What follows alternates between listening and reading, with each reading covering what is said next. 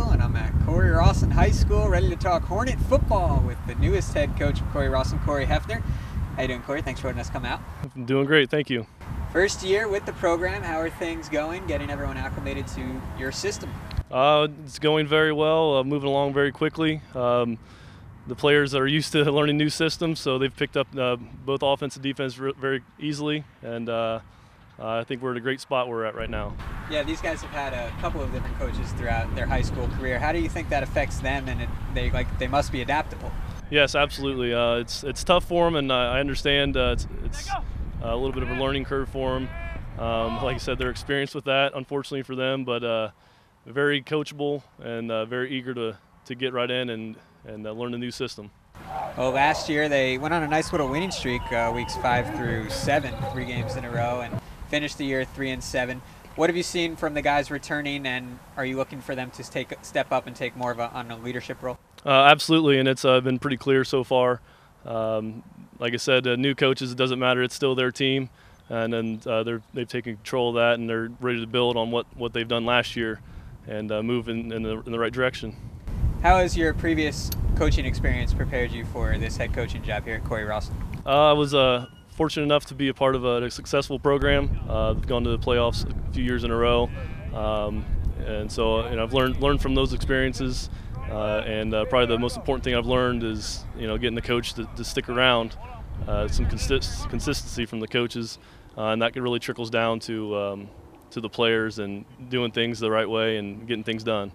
And coached at Paint Valley, and defensive-minded coach, is that correct? That's correct. So how are you going to bring that here? I love to hit. I love my players to hit and be aggressive. So I want to relate that to the field, and they're so eager to hit right now. It's really hard to contain them. So I know that's going to be an easy job for me to get them to be physical. Right. Do you have to hold them back with the new OHSA guidelines about hitting, and is that affecting your practices a little bit? Absolutely. Like I said, they're eager to get going. It's hard for them to understand sometimes that with the new regulations and the acclimation period that we kind of got to hold off and get our days in before we're ready to hit. So it's coming up very soon. So yeah, we're ready. You'll be able to hit very shortly, week 1. For you, you're a math teacher in the school as well. How important is it to you to get involved with the community and also to see your football players in the classroom? It's a huge advantage for me. That, like I said, being in the community, being in the school building, being able to keep an eye on them, also being available to them if they need something, they can come to me, and so it's a huge advantage. We got a couple other coaches on staff that are teachers in the building too, so a lot of familiar faces for them. So it'll be a good year being able to really connect with them and be available for them. Yeah, be the start of something really good here at Rawson. What's your coaching staff looking like? Who we got on there? Offensive coordinator is Jason Diller. He's a teacher here as well in high school. Also have Tad Geis, Josh McFarland, and Kyle Wagner. He's also a new hire here this year at the school. So some new faces, some old? Yeah, they've all been involved in the program at some point, whether they're coaching different sports or graduated from here also. So a lot of dedication and a lot of commitment already built in, which is great for the program. Yeah, without a doubt. On the field, offensively, what can we expect from Rawson this season? I believe we have a very gifted backfield. Run a little bit of the spread. We only lost a few last year. They were major parts of both offense and defense, but I think it'll be really easy to fill those holes from last year. Like I said, we have a gifted backfield that'll really be able to make some good plays for us this year. What about defensively? That's your forte, so what can we expect? Like I said, they're eager to hit, and I hope that continues throughout the season, being aggressive and really making an impact for the team here. Has there been any surprises for you so far early on into camp in terms of guys stepping up that maybe you didn't see, or everyone's kind of new to you, I guess, at this point? So has anybody or anything surprised you? I've watched film from last year, so I know of the players. I don't know them yet. Been getting to know them, starting to build some good relationships here. The biggest surprise for me is their work ethic and how hard they're working. They're ready to really get after it. Like I said, it's hard holding them back right now, but they're ready to go. Well, chance for them to get after it is a scrimmage coming up against Hardin Northern. Also have a scrimmage scheduled against Waynesfield Goshen. What are you hoping to get out of those scrimmages? And like you said, I know those guys are eager, but for you, that's an important learning process and period as well, right? Right. I'm eager to get them going against a different competition other than each other. It'd be really good for them. The 7-on-7s are great, but like I said, no contact and things like that. But it's good for us to learn some new things. But the scrimmages are ready to see really how physical they're going to be, and hopefully they'll be pleasantly surprised with them. So. And then week 1 at Bluffton, followed by a home game against USV. Those will be 2 pretty challenging non-conference games for you guys. You like the way your schedule is laid out? Yeah, we need to be ready right away. Bluffton's always a big game for us, so the players are always excited about that. And USV, I think they know pretty well that that's going to be a great game. Yeah, we need those 2 games early on to put us in the right direction. And then you get into the Blanchard Valley Conference, and it's a talented conference that continues to get better year in and year out. What do you know about the conference? Obviously, this is your first year, and what do you think will make it good for your players to play in this conference? Being new to this conference, didn't know a whole lot, but like I said, the community's helped me out. The players, they know very well the teams to beat and the teams that are going to be tough for us. It's a really, really good conference, though, from what I understand and what I've seen, and it'll really help us prepare as we go through the season for each other, for different teams. With a lot of good seniors in this conference as well, how have your seniors come together, and it could even have started before camp, I'm assuming it did, to kind of become a unit? Yeah, like I said, we didn't lose many last year, so a lot of the seniors already have experience, so they have that going for them. They know what it takes to play on Friday nights, and like I said, the ones that want to hit are the seniors. They're really ready to get things going. What do you want to have accomplished before week 1? What's an area you'd like to improve on throughout the rest of training camp? We're still learning some offense and some of the defense. Defense is a little easier to learn. It's more generic. The offense we're bringing is different terminology and things. It's all the same plays. We're not creating any new plays, anything like that. But even the past few days, the way they've been able to pick up the plays as we've been going through offensively has been very, very surprising. So I like to just perfect those things and kind of move the right way with that. Well, best of luck. Thanks for letting us come out to chat with you. We're looking forward to watching Cory Rawson take on Bluffton week 1. It's time for a break here on the warm-up. When we come back, Mark Kuntz will sit down with some of the Hornet players.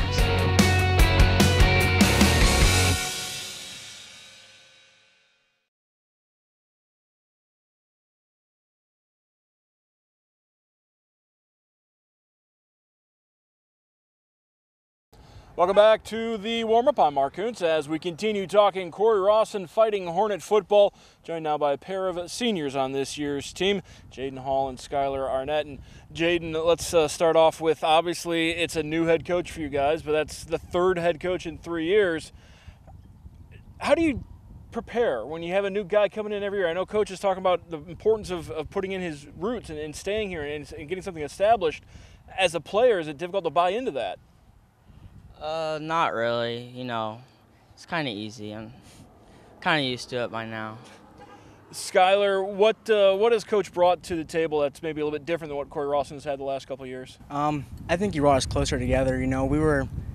We've had 3 coaches in the past 3 years, and so it's kind of hard for us to come together because we're always going off in different things because they're different coaches, And I think he just really brought us together, kind of like this big family. Instead of just being teammates, we're a big family, just like that. In this family last year took a lot of lumps, but it's a very young family. Right. A lot of returnees who played last year. Is that going to pay off this year now? Absolutely. We only lost, 3 seniors last year, so us juniors last year, well, seniors now, we really had to step up last year, because we wanted to take charge and we wanted to do good this year coming up. And with, our head coach leaving last year, well, this year it was kind of tough, so I'm happy Hefner came in and took charge, and I'm excited for the season. Jaden, a nice little 3-game winning streak in the middle of last season. That give you a little bit of momentum going into the offseason, going into this year now? Yeah, it makes me more excited for this season to start. You guys open up as you normally do against Bluffton. What's that rivalry like? I used to go there 5th grade, and I just want to beat them. I don't really like them that much. My best friend's on the football team there. he always talks smack, and I'm just going to run him over this year. Skylar, speaking of running over, end of practice today, you guys had a little obstacle course, had to run over some things. Was that a fun way to kind of put a bow on this first week of two-a-days? Oh yeah, it was fun, a little bit of competition to do, you know, instead of just sitting there running through plays and running through defense and offense, you know, and doing gassers and stuff like that. It's more fun to do a little competition, you know, see who's faster against, like, you know, seniors and juniors against freshmen and sophomores, and or just going around different stuff like that. I mean, it's a good time. All right, Skylar Arnett, Jaden Hall. Before we go, Jaden, you've got a special message for someone? Hi, Mom. Hi, Mom. I love you. I miss you. I'll see you in like 20 minutes. All right, we're going to take a break. When we come back, more from Cory Rawson here on WOSN.